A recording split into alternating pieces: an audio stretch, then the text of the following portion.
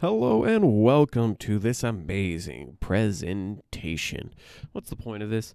Really just looking over the land-based empires. There it is. There it is what I mean to say.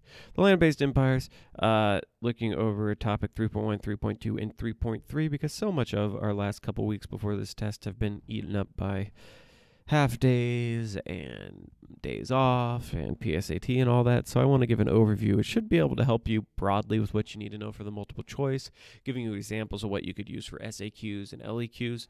So go through the whole thing, take notes like it's actually a lecture. All right. Some of this is going to be a short review of what we've talked about already with 3.1 and 3.2. So just write down what you need as needed. So let's look at topic 3.1, which is about empires expanding. I'm going to look at each one of these learning objectives. If there's any examples, some specifics you need to know about, remind you about a couple things, take notes as needed. A lot of the stuff you need to take notes on is you're actually going to have to listen to what I'm saying and write it down. All right. So what's the first learning objective? Explain how and why various land-based empires developed and expanded from 1450. So what are we looking at here? Of all the empires we learn about, you need to know a little bit about how they started, how they're able to stay centralized, administer their empire or state. So a little bit of their origin stories, a little bit of vocabulary about them that you need to know. I'll give you some examples looking at the Qing dynasty in China and the Russian Empire as an example.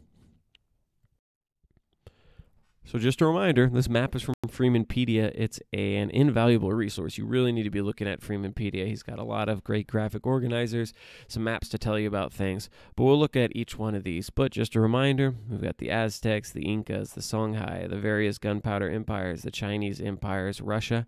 And on here, they've even listed a lot of the large and important buildings, which are ways that rulers legitimize their rules by having large monumental architecture and art and all that stuff. And he's got examples of them all over, so that's great. All right, so the first historical development, gunpowder, okay? Imperial expansion relied on the increased use of gunpowder, cannons, and armed trade to establish large empires in both hemispheres. So you should be able to tell me that when the Russians conquer into the steppes in Siberia, they're doing that with gunpowder. More importantly, you should know about the various gunpowder empires, the Ottomans, the Safavids, the Mughals. Their conquest comes with the use of gunpowder. Also, how do we finally stop, the steppe nomads from invading many places? Gunpowder, cannons, guns, okay? So anyway, just know that gunpowder technology, cannons, protecting trade is very, very important. If you wrote an essay about it, or you had to write an SAQ about how it was that these empires were able to expand and maintain, gunpowder technology is very important for that. Okay. Next, let's talk about which empires you need to know. Next, historical development. Land empires included the Manchu in Central and East Asia, the Mughal in South and Central Asia, the Ottoman in Southern Europe, the Middle East and North Africa, and the Safavids in the Middle East, mainly Persia. So know what these land empires are called, know where they were. We can break this down by region, by the way. What are the empires you need to know? Europe. You have Russia. Now, of course, Russia's primarily in Asia, but, ethnically a European empire. You have East Asia. You have the Ming and Qing dynasty. We'll be focusing primarily on the Qing. You also have the Tokugawa shogunate in Japan.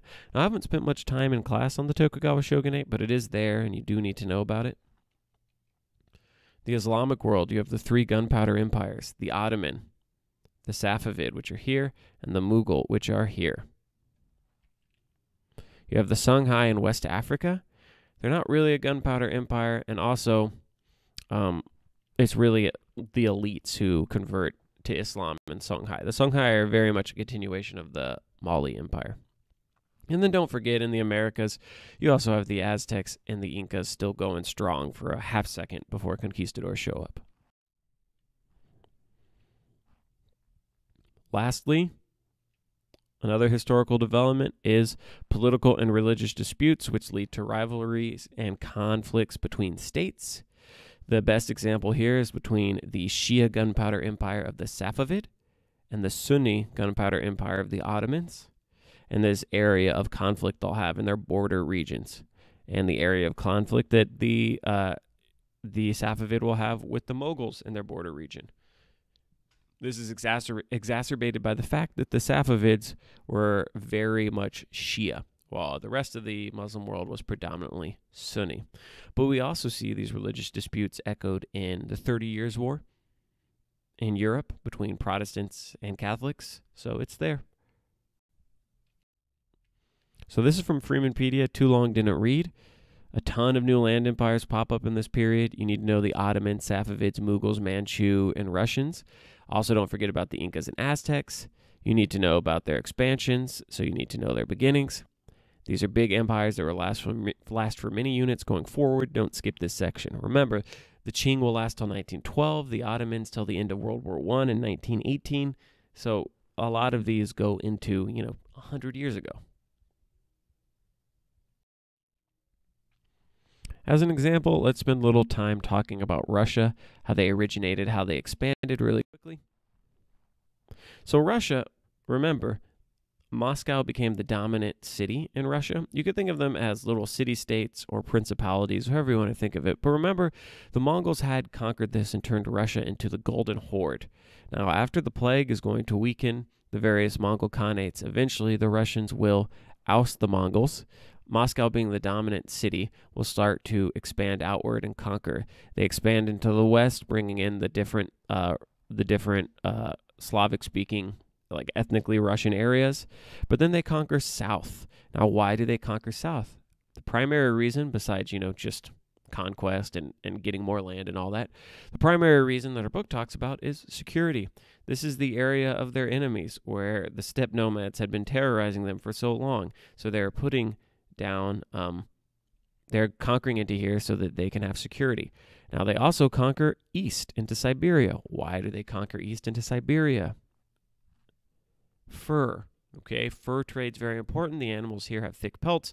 They can be killed. You can use their fur. It's referred to as quote-unquote soft gold.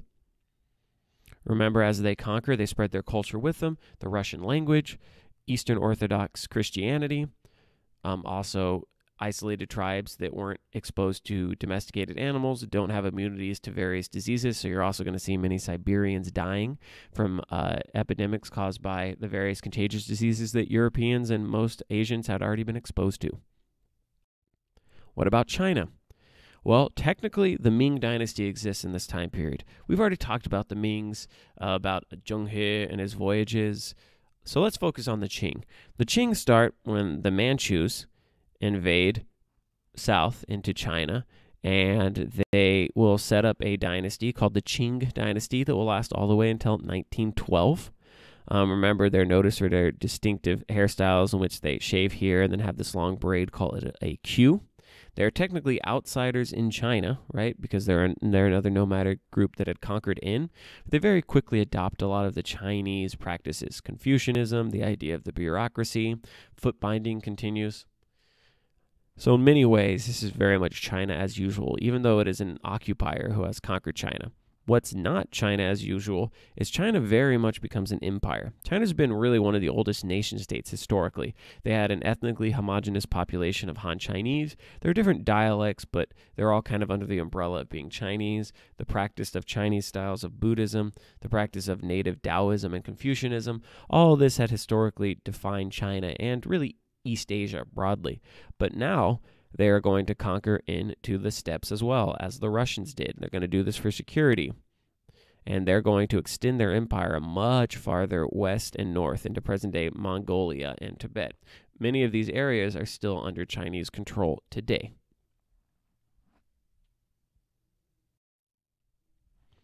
Let's spend a little time, again, reminding you about the gunpowder empires. You have the Ottomans, the Safavids, the Mughals. There are some similarities, some differences. They all deal with some specific religious things. The Mughals are Muslim, but they're predominantly ruling non-Muslims, Hindus, Buddhists, Jains, etc. The Ottomans are predominantly Muslim, but they have a large Christian population since they've conquered so much of Europe and some of the Christian areas of the Middle East. And so they have large Jewish and Christian populations as well. The Safavids are predominantly Muslim, but they're Shia. And let's not forget, over here in Africa, you have the Songhai. And the Songhai are going to be predominantly Muslim, but it's really just the elites. So much like the Mughals ruled over non-Muslims, but the leaders were Muslim, you could compare the Songhai. Also had Muslim leaders, but most of the people underneath them in West Africa weren't Muslim. AP loves comparisons. This is the kind of thing you're going to see on a multiple choice question, on an LEQ, on an SAQ, okay? Comparing the different religious makeup of these places, the fact that the Mughals and the Songhai and the Ottomans had to deal with pretty large non-Muslim populations while they were ruled by Muslims. What do these gunpowder empires have in common, though, too? Not only did they use gunpowder weapons, they're ethnically related. They're all steppe nomads, Turkic peoples from Central Asia. So let's talk about topic 3.2, how empires were administered. Finally. All of that we've been through so far has really just been a review because I went over that more fully in class. But hey, maybe you weren't listening. First learning objective for this, explain how rulers used a variety of methods to legitimize and consolidate their power in land-based empires from 1450 to 1750. Same time period, same concept of land-based empires, but now it's how did people legitimize their rule? How did they get power, keep it, consolidate it? There are many ways, and we're going to learn examples now. First, the recruitment and use of bureaucratic elites, as well as the development of military professionals, became more common among rulers who wanted to maintain centralized control over their population and resources. There are many examples of this. We'll look at a few, but just think about the Devshirme system, the use of janissaries in the Ottoman Empire, salaried samurai in the Tokugawa shogunate, the fact of just building these large standing armies, the military professionals, again, the expansion of bureaucracy and the continuation of bureaucracy like we see in the Qing dynasty. Nothing new with bureaucracy in China there. Let's look at some specific examples. So we have the Devshirme system. This was the Ottoman Empire's practice of taking Christian boys, it's sometimes called a blood tax, every few years, and they would kidnap them and make them serve in the government, either as the elite forces of janissaries or as bureaucrats. They are converted to Islam. They are they just become Turkish in a way, right? They're converted to Islam. They learn to speak Turkish, and those who can cut it will end up being in the janissaries. It's terrible, and you can imagine, if you had a child and the males were kidnapped, that wouldn't be too great, as you see in the picture here of the women crying. However, although it's terrible, it is an example of upward mobility in which Christians who were they were tolerated, but they were second-class citizens. Remember, they had to pay the jizya and all that. This is a chance for their sons might have a better life. Now, their culture, in many ways, is being taken away from them. Their, Greek is being replaced by Turkish culture. Christianity is being replaced by Islam. So, this would be what we would consider a war crime in modern day history. But hey, let's go to the next learning objective. And by the way, on that previous one, realize there are many examples of building up armies. The Devshirme and the janissaries is just a great example the College Board picks on because it's such a clear-cut example in which governments are like, we need a military. What can we do? Let's subjugate our people and let's build our military. Okay. The next learning objective. Rulers, and this is nothing new, rulers continued to use religious ideas, art, and monumental architecture to legitimize their rule. This is a term that College Board loves for the WHAP test.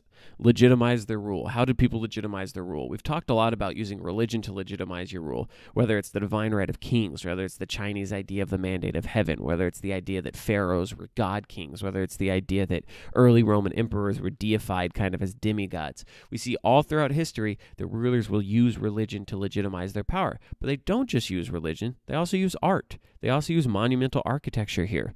Okay? Anyone know this is an example of? Anyone?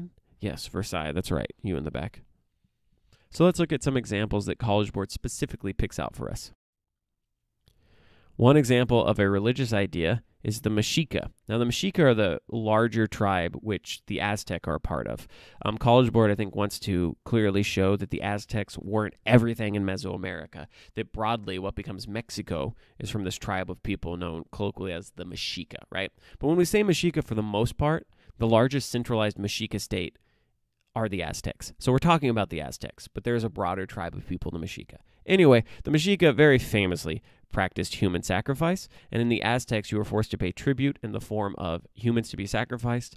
Wars were fought so that prisoners of war could be captured and brought to be sacrificed, and that's an example of using religious ideas to legitimize your authority. Priests and rulers would preside over this. It was said that they were basically appeasing the gods by having human sacrifice, and so this gives them a lot of power, and this is done like high on the temples. It's done by a special priestly class to do it, so this is an example of using religion to legitimize your rule.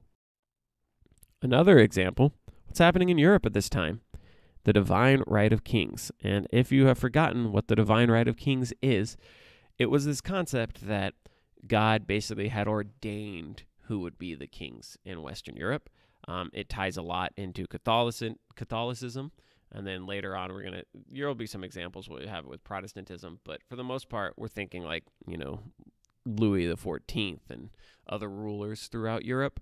The divine right of kings is basically, God has chosen my dynastic family to be the leader of this place, and it shouldn't be questioned. And that's an example of using religious ideas to legitimize your rule.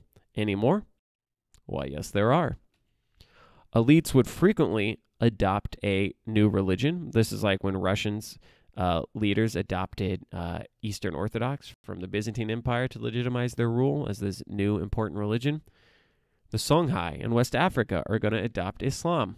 And what's interesting about this, as I've already mentioned, is most of the people living in the Songhai Empire who aren't elites will not convert to Islam. They will continue to practice native religions, animistic, shamanistic, Bantu religions. And today, this is one of the largest growing areas for Islam and Christianity. And so you have a lot of missionary activity still in Western Africa. What about using art and monumental architecture?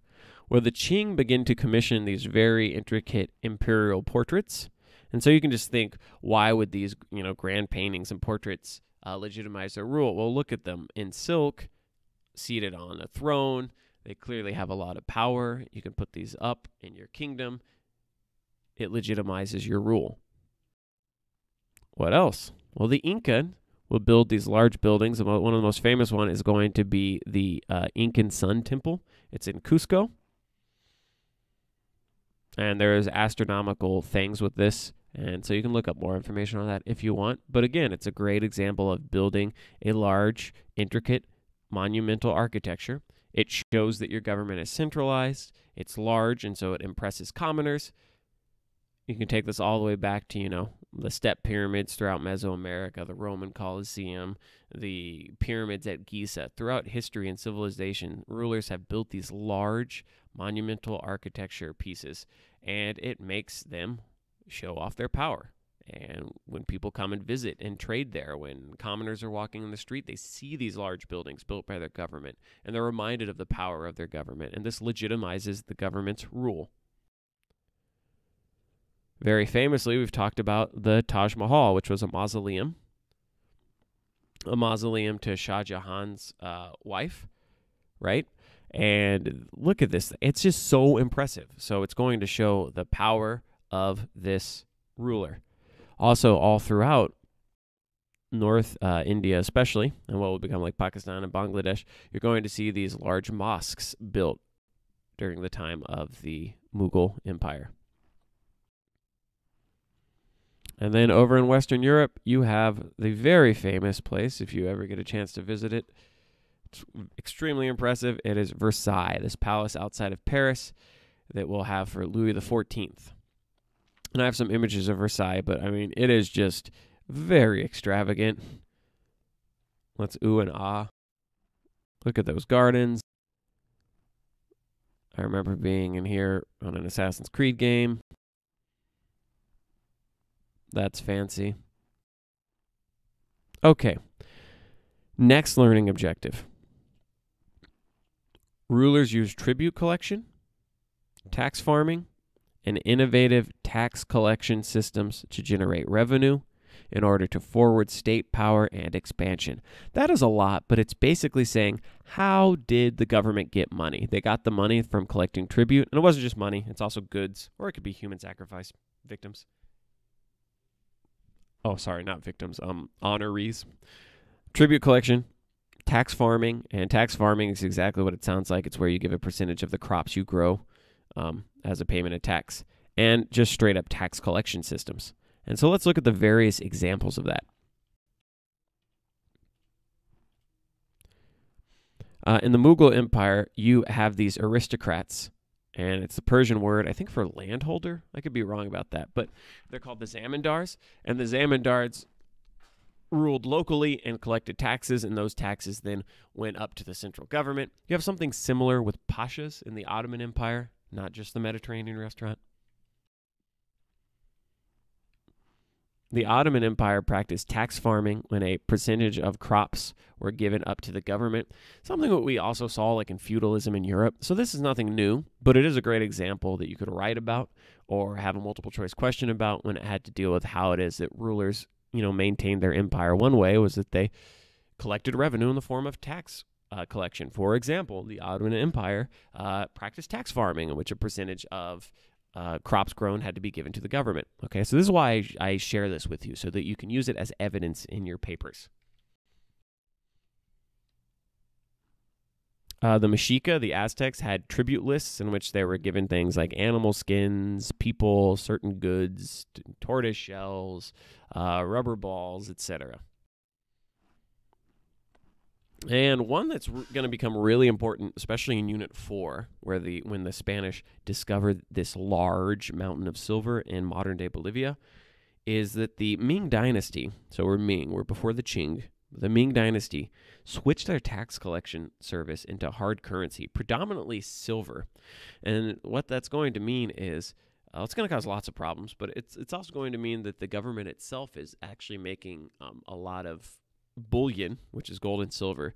Bullion will be going into their treasury. So this is more advanced than using like tax farming, right? It's going to have large implications, though, because it's going to force peasants to start making more luxury goods, because peasants had historically been doing more of a tax farming, giving a percentage of their crops up to the government. They might sell some of their crops, but now many peasants will start doing there's just no better word. They'll start doing a side hustle, and I guess that's 2 words. Whatever. They'll start doing a side hustle, and they'll start making luxury goods like silk, so that they can sell it, so that they can get silver, so that they can pay taxes, and it causes some problems.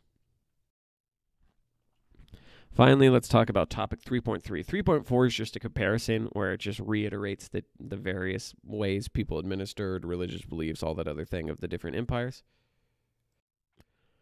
So let's spend a little time here.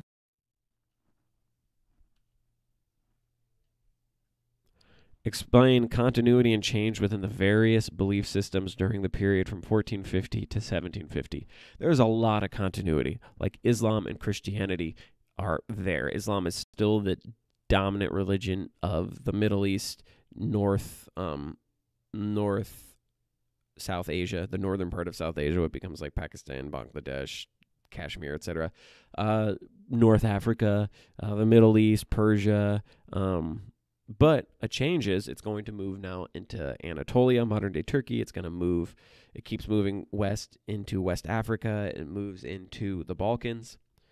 Christianity is still the dominant belief system in Europe. However, it's now going to fracture between Catholics and Protestants. It's also going to be spreading to other parts of the world, like the Americas and the Indian and Pacific Ocean regions, going from the Americas to the Philippines. So there is a lot of continuity and change with the belief systems here. We also are going to see the rise of a new belief system of Sikhism, combining elements of Islam and Hinduism.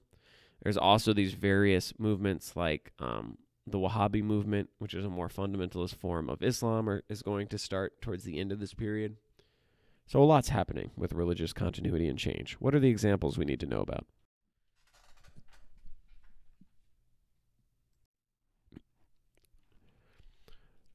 The most important one, besides that Safavid and Ottoman Sunni Shia issue, is the Protestant Reformation. So the Protestant Reformation marked a break with existing Christian traditions, and both the Protestant and Catholic Reformations contributed to the growth of Christianity.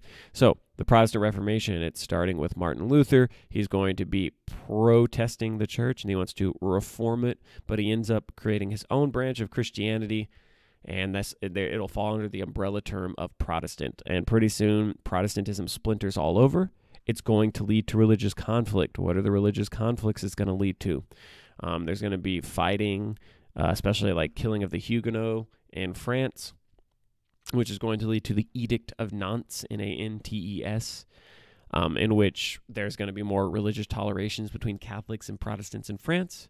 It's going to lead to the 30 Years' War, which will end with the Peace of Westphalia, which will end for at least for the most part, large-scale religious violence between different Christian groups in Europe. And so there's going to be a lot of violence coming from the Reformation. It's also going to affect the Catholic Church. The Catholic Church stops the sale of indulgences. They create new orders such as the Jesuits. They increase their missionary activity. They have a counter-Reformation. They create the Inquisition to punish heretics.